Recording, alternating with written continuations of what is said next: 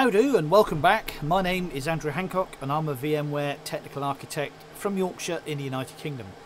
I have worked with the VMware products since their inception in 1998, so that's 23 years I've been working with the VMware product line.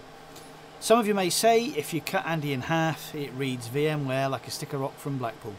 I've also written over 100 articles for Experts Exchange and won many other awards and accolades. I am honoured to have been accepted into the VMware vExpert program for the last 11 years and more recently a VMware vExpert Pro for the last 2.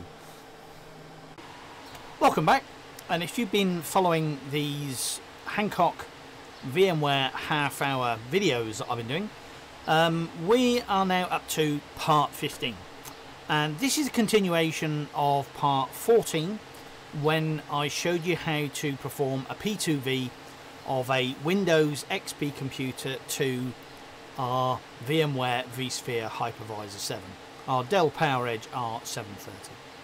And in the next half an hour I'm going to show you how we can do a V2V, a virtual to virtual conversion, and we're going to use that virtual machine that we created in part 14, where we actually basically we shrunk the hard disk from 111 gig down to 90 gig.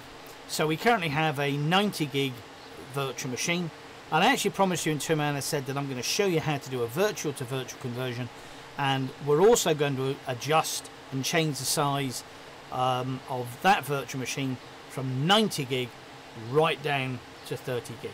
So without further ado, I'm going to continue and show you how to do that. So I'm going to do one more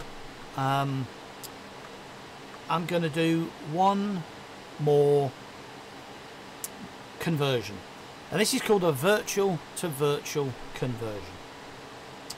So I'm going to go back to our virtual desktop computer, and I'm going to say shut down.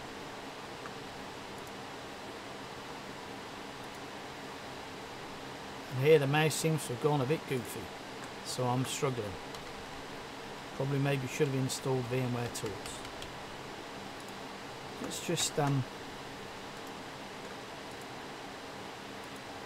right click, console, launch remote console.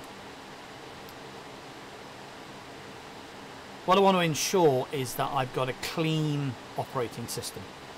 Because we've not got VMware tools installed, I can't trigger a shutdown from the menus. And as I mentioned previously, we want to ensure that we've got a clean NTFS disk and not a dirty disk, because that will actually basically affect our V2V. Okay, so the virtual machine is off. Now this is VMware Converter that's actually installed on my local workstation, and I'm going to select Convert Machine and powered off this time. So I'm going to click the powered off virtual machine on our VMware infrastructure virtual machine. I'm going to specify the IP address, or fully qualified domain name. I'm going to specify the username, root, and that password that we set, remember, in part 1. And we can click next.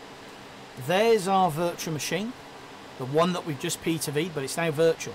So this is a virtual to virtual conversion. And there's a number of reasons why we'd want to do this. Shrinking disks. You've created a virtual machine that has too large a disk and you want to shrink it down. This is a supported method. You could have a virtual machine that's got too many snapshots or a very large snapshot. This is a mechanism that you can use as well, or to back up. VMware Converter is often referred to as a poor man's backup. So I'm going to click next.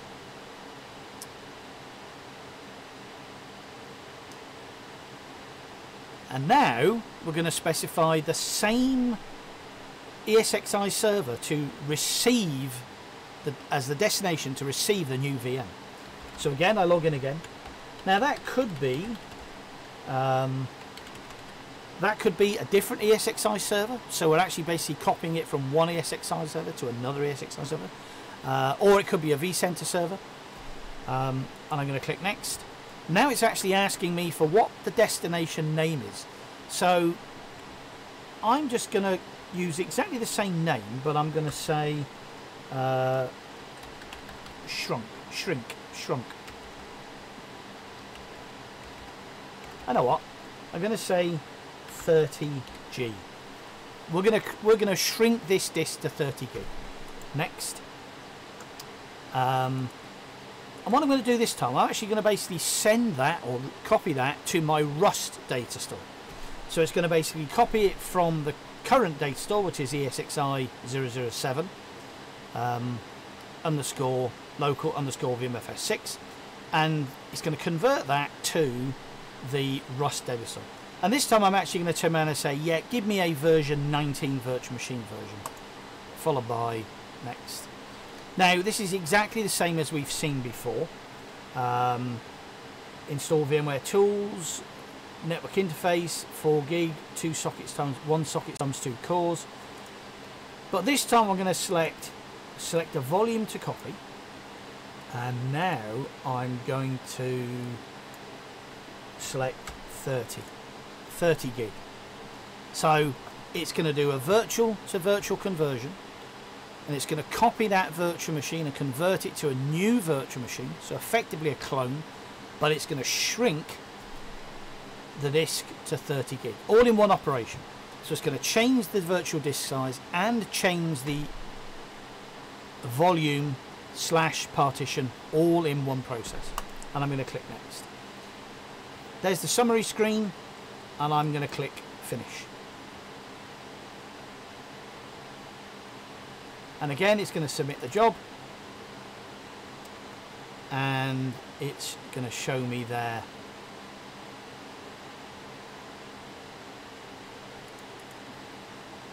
that we're running. Now we should actually basically find that this actually is a little bit quicker, because now basically it's copying the information off the data store, the flash data store, but it's actually still copying it to my local workstation, and it's copying it back to the ESXi server. So my local workstation is connected as a gig. The source file system data store is flash. The destination data store is spinning Rust, HDD, so that's a bit slower, but we should actually basically expect this conversion to be a lot quicker than 2 hours. And don't worry about it, in the post editing of the video, which I'm going to have to do a lot this time, we'll shrink that 2-hour conversion down to something acceptable, like 20-30 seconds, rather than you watch a 2-hour video. So again, okay, it's telling us it's running 2% complete. It started 1:52. It reckons it's going to take 57 minutes, but as we've previously seen, that estimated time will change a lot as it starts to basically copy information from the server. We're at 4% already, and as you can basically see, the transfer time 11.35 megabits per second is far faster than what we were copying before. I think that physical workstation that we're using had a 100 megabit interface, so it's much slower. But again, it's still a data move operation, it's still a data shunt. These things don't happen quickly. So it's coming up to lunchtime, or it's almost past my lunchtime. So I think I'm going to go away and get some nose bag. I'm going to leave this running, and I'll come back and we'll speed this up in post edit, and then we'll basically finalize with a summary of what we've been doing in this video. So I'll come back shortly. And we're back. Okay, so running time 28 minutes, and I'll speed all this up in the post edit because you don't really want to be having to watch paint dry. Okay, so here's our 30 gig disk that's been shrunk. Remember, of course, if we look at our virtual machine, this was the original. It was a 90 gig disk. I'm going to power that one on. And this, I don't need to look at it in a minute. This is our 30 gig version, so I'm going to power that one on, and there's no reason at all why this should fail, because it's an exact clone of our original virtual machine, and that of course is a clone of our physical machine. And just to actually basically show you the properties of this, I just wanted to show you there that it's an Intel Pentium 4 CPU, 3.4 gig with 1.5 gig of RAM. So that's the physical machine, and this is the first P2V that we did, which was 90 gig, and this is, I'm going to log in with the remote console on this one because I want to show you exactly, launch remote console, I want to show you the disk size. Just wait for that to spin up, because remember we've still not installed VMware tools, and we've covered that in a video. So I'm basically just going to, because if we actually basically use the remote console, we've got access to the mouse that we haven't got through the GUI. And if I actually basically just select my computer, and there we have it, there is our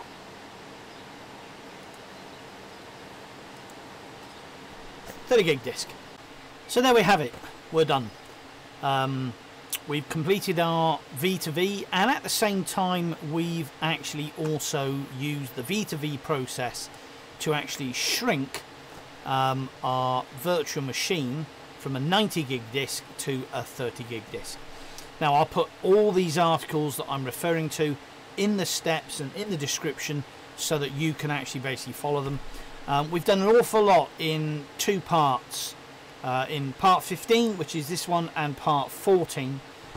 So the two sort of kind of, you know, run side by side. We did a P2V and we did a V2V, and really there isn't really any difference between a P2V and a V2V, other than P2V is what we call the conversion process when we convert a physical server or workstation, and a V2V is when we convert a virtual machine, which could be a server or could be a workstation, to another virtual machine.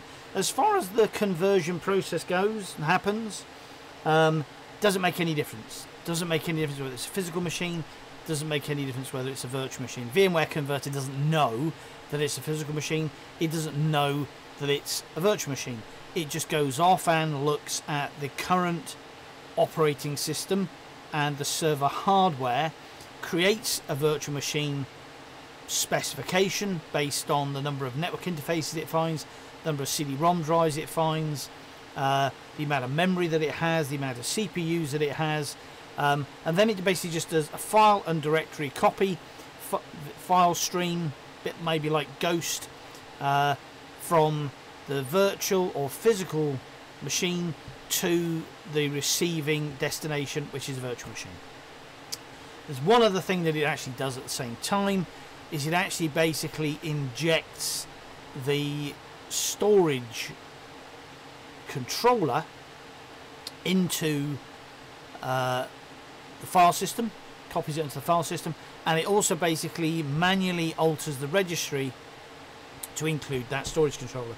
If you find when you turn a virtual machine on that you get a blue screen of death and you get an inaccessible boot device, that's because there is a mismatch between the operating system's driver in the registry and the hardware which is in the virtual machine.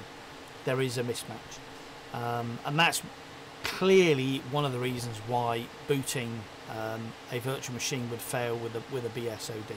Same thing would happen in a physical environment.